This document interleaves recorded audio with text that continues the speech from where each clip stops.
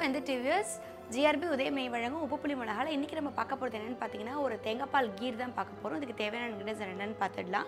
முதல் தேங்காய் பால், இரண்டாவது தேங்காய் பால், சக்கரை, சோள மாவு, திராட்சை, தேங்காய் பூ, முந்திரி, பாதாம். இப்படி தான் தேவையான ingredients. ரொம்ப சிம்பிள், ரொம்ப ஈஸி. ஃபர்ஸ்ட் வந்து நம்ம வந்து இரண்டாவது தேங்காய் பால் எடுத்துக்கலாம். ஒரு pan ஃபர்ஸ்ட் ஆன் பண்ணிட்டு இந்த panல வந்து பாத்தீங்கன்னா நம்ம வந்து இப்போ இரண்டாவது தேங்காய் பால் சேர்க்க போறோம். ரொம்ப குயிக்கா ரெடி ஆகக்கூடிய ரெசிபி இது. யூசுவலாகவே வந்து பார்த்தீங்கன்னா நம்ம வந்து பாயாசம் கீர் எல்லாமே வந்து நம்ம சாதா மில்கை தான் வச்சு யூஸ் பண்ணுவோம். இன்றைக்கி வந்து நம்மளோட கீரில் ஃபுல்லாக நம்ம வெறும் பாலையே யூஸ் பண்ணாமல் இது வந்து நம்ம ஃபுல்லாகவே தேங்காய் பாலே பண்ண போகிறோம்.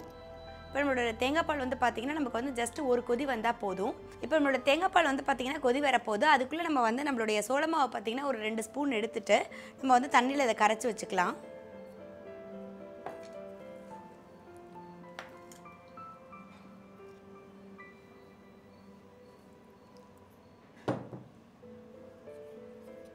நம்ம டைரெக்டாக நம்ம வந்து சோள மாவு நம்மளுடைய கடாயில் ஆட் பண்ணோன்னு பார்த்தீங்கன்னா ரொம்ப வந்து கட்டி ஆகிடும். அதனால் நல்லா கரைச்சிட்டு அதுக்கப்புறம் நம்ம வந்து இதில் ஆட் பண்ணிடலாம். இப்போ நம்மளுடைய தேங்காய் பால் வந்து பார்த்திங்கன்னா நல்லா ஸ்லோவாக நமக்கு வந்து கொதிக்க ஆரம்பிச்சிச்சு. நம்ம வந்து ரொம்ப கொதிக்கிற வரைக்கும் வெயிட் பண்ண வேண்டாம், ஏன்னா நமக்கு வந்து திரிஞ்சிரும். அதுக்கப்புறம் வந்து நம்மளுடைய சோள மாவும் சேர்த்து இது கொதிக்கிற வரைக்கும் இருந்தால் போதும்.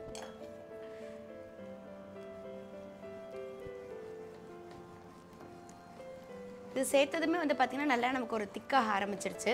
இந்த ஸ்டேஜில் வந்து நம்ம இப்போ சக்கரை ஆட் பண்ணிக்கலாம்.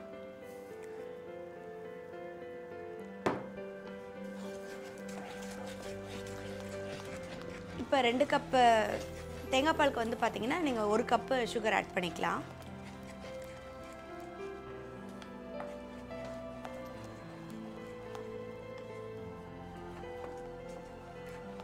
இப்போ வந்து பார்த்திங்கன்னா நம்மளோட சர்க்கரையும் ஃபுல்லாக எல்லாமே நல்லா கரைஞ்சிருச்சு.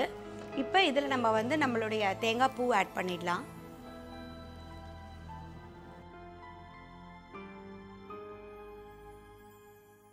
இப்போ இதில் வந்து நம்மளுடைய தேங்காய் பூ ஆட் பண்ணியிருக்கோம். இதை வந்து நீங்கள் நல்லா நெய்யில் வறுத்துட்டும் ஆட் பண்ணலாம். இப்போ இது கூடவே நம்ம வச்சுருக்க முந்திரி, திராட்சை எல்லாமே நம்ம ஆட் பண்ணிக்கலாம்.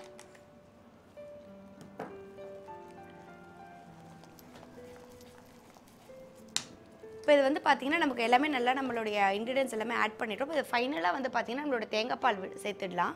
தேங்காய் பால் சேர்த்து நமக்கு ரொம்ப நேரம் கொதிக்க வர தேவையில்லை. ஜஸ்ட் ஒரு ரா ஃப்ளேவர் போகிற அளவுக்கு இருந்தால் போதும்.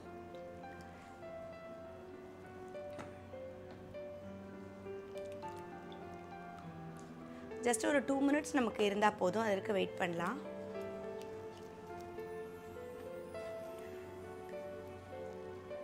இப்போ நம்மளோட முதல் தேங்காய் பால் விட்டு பார்த்திங்கன்னா ஒரு 2 மினிட்ஸ் ஆகிடுச்சு. இப்போ நம்ம இதை ஆஃப் பண்ணிடலாம்.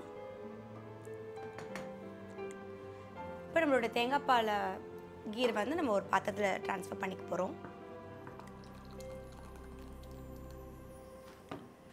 இந்த தேங்காய் பால் கீர் வந்து பார்த்திங்கன்னா நமக்கு வந்து குயிக்காக ஈஸியாக நமக்கு வந்து ஒரு சடனாக நமக்கு ஒரு டெசர்ட் ரெடி பண்ணணும். இதை வந்து நீங்கள் சில் பண்ணி சர்வ் பண்ணும்போது வந்து பார்த்திங்கன்னா இன்னும் ரொம்பவே நல்லாயிருக்கும்.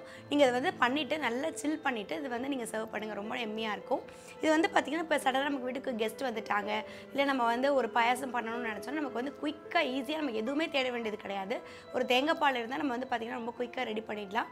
கண்டிப்பாக ட்ரை பண்ணி பாருங்கள். அதே சமயம் சிம்பிளாக ஈஸியாக குயிக்காக ஒரு 5 மினிட்ஸில் பண்ணக்கூடிய ஒரு ரெசிபி. இதே மாதிரி ஒரு சூப்பரான ரெசிபியோடு நெக்ஸ்ட் செக்மெண்ட்டில் மீட் பண்ணலாம்.